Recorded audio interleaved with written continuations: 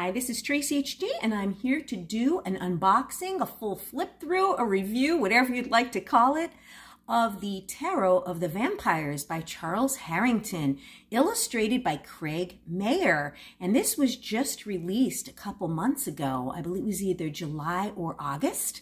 Okay, and this is from Llewellyn Publishers. First of all, it comes in a very sturdy box. Okay, and if you watch my reviews, you know that the packaging is very important to me because it's going to protect your cards.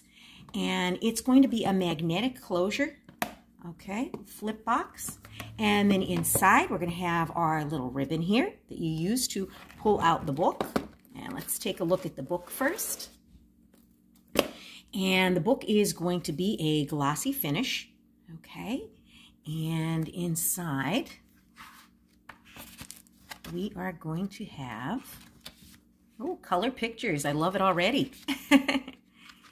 And we have Come Away With Me in the Night.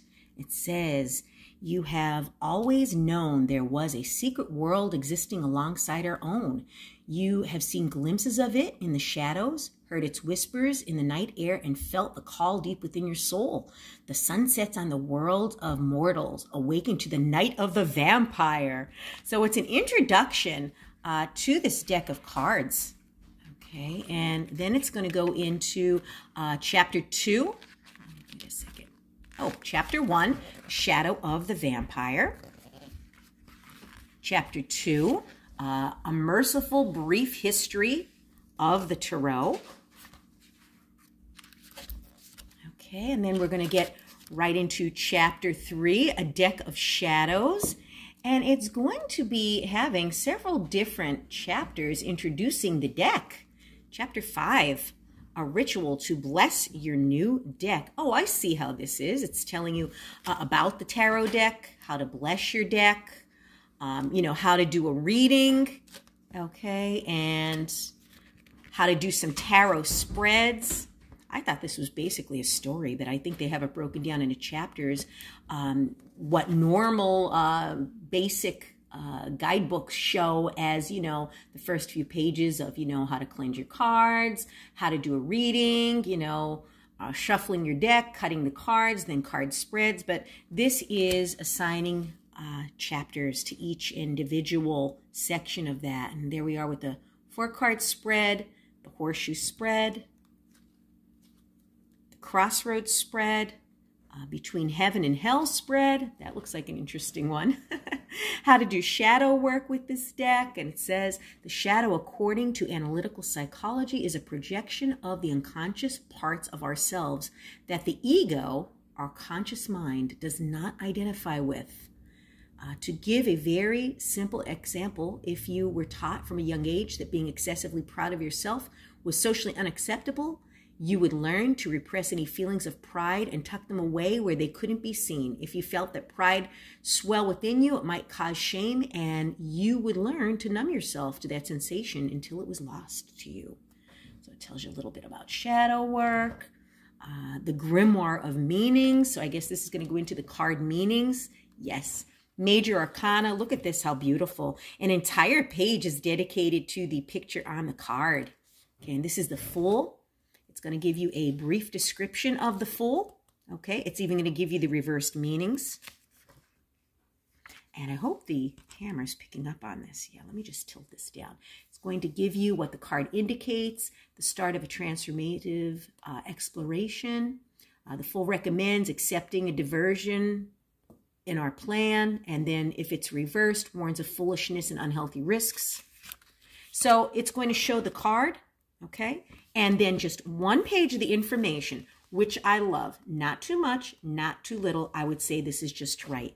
And it's going to go through all of the tarot cards, okay? So very, very nice, well-made guidebook. And the Minor Arcana. Okay, so it is a very nice guidebook. Okay, and it's like about over 200 pages. I'd say like 204 pages. So very well-made guidebook. And let's take a look at the cards.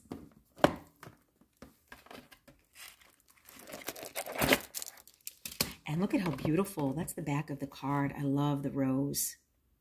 How pretty is that? Okay, and let's just take the wrapping off the deck here. You want to be careful not to damage the cards.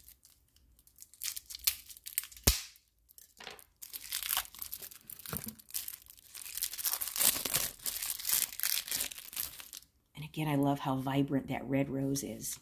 And these are going to be average size tarot cards. They're going to be a glossy finish. Cardstock is a little on the thinner side, so you want to be careful with these. And let's take a look at them. Okay, and the illustrations are by Craig Mayer. And this is going to be the Fool. And this is the Magician. The High Priestess. The Empress. The Emperor. The Hierophant. And these are not going to look like your traditional Rider-Waite-Smith deck, okay? So if you're a beginner, this may be quite a challenge for you. I mean, you could follow the instructions in the book, but this is a uniquely themed deck based on vampires and their own style of artwork. Here we have the Hierophant. Usually we have someone, you know, standing there, you know, from the church, holding something up. This is just basically a statue, and it's kind of like looking off to the side instead of straight at you. We have the doorway here. And the lovers, okay?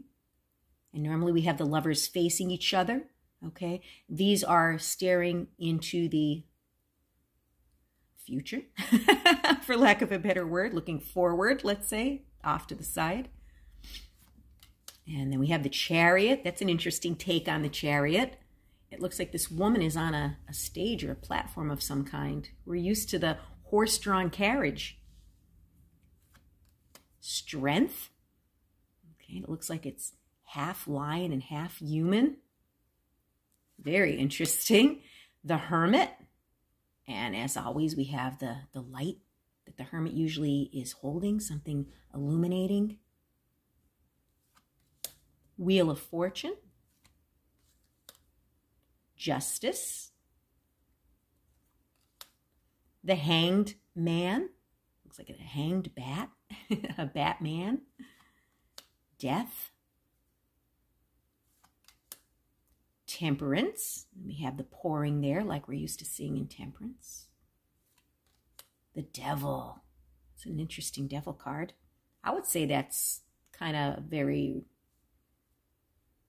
typical of a Rider-Waite-Smith, where we have the devil in the middle and the people down below in bondage or on their knees here. The Tower. The Star.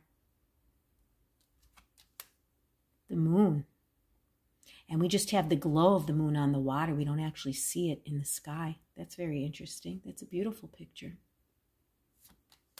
The Sun. Judgment. The World. Ace of Wands. Two of Wands. Three of Wands. Four of Wands. Five of Wands. Six of Wands. Seven of Wands. Eight of Wands. Nine of Wands. 10 of Wands. Page of Wands. Knight of Wands. Queen of Wands. King of Wands. Ace of Cups. Now that looks like a good vampire card. We have the chalice of blood here. How interesting is that? Two of Cups. I could see the connection here with the Two of Cups and the two people. Three of Cups, celebrating. Yes, yes, Three of Cups is celebrating. Four of Cups. Five of Cups. Sorrow, She looks like she's in a cemetery, a graveyard. 6 of Cups. 7 of Cups. 8 of Cups. 9 of Cups. 10 of Cups. Page of Cups. Knight of Cups. Queen of Cups. King of Cups. Ace of Swords. 2 of Swords. 3 of Swords. 4 of Swords. And typically the card 4 of Swords has someone laying down, resting and recharging. 5 of Swords. 6 of Swords. 7 of Swords. 8 of Swords. 9 of Swords. 10 of Swords. Page of Swords. Knight of Swords.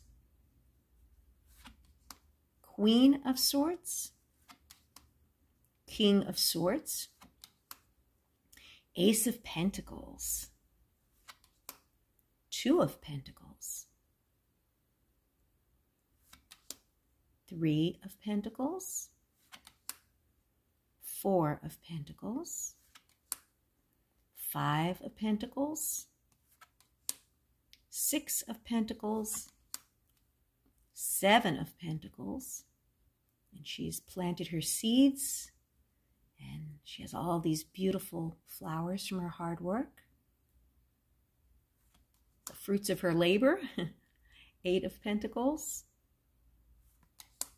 9 of Pentacles. 10 of Pentacles. Page of Pentacles. Knight of Pentacles. Queen of Pentacles. And last but not least, King of Pentacles. So this is an interesting take, okay, on tarot. Again, it's a vampire-themed deck. Let's see how this is to shuffle. Okay, very easy to shuffle. Okay, so these will be a bit of a challenge for a beginner, okay, because we don't have the typical straightforward Rider-Waite pictures that we're all used to. It has vampires in each card. The book is very, very well done. I love the colored pictures, and I'm glad that it's not too wordy. This is going to be a beautiful addition to my ever-growing tarot deck collection. And if you would like to purchase this deck, click the link in the description box down below, and you could purchase one of these for yourself. I think this is a great spooky deck, which is perfect for Halloween, which is right around the corner. And if you've enjoyed this flip through and unboxing, please hit the like button to help this channel get exposure, and subscribe because I will be back with more.